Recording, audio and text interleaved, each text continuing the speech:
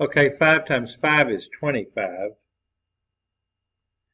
And then I can throw all of these, the 2 of course, the y cubed and the y to the 4th. Well, this is x to the 4th times x. This is y squared times y. So I'm going to have the 25 out here. For that x to the 8th, I take out an x to the 4th. For the x to the 4th, I take out an x squared. The 2 and the x are stuck. For the y to the 4th right there, I take out y squared. For the y squared, I take out y. 2x, y, stuck in the middle, or stuck underneath. 25, x to the 6th, y cubed, square root of 2xy.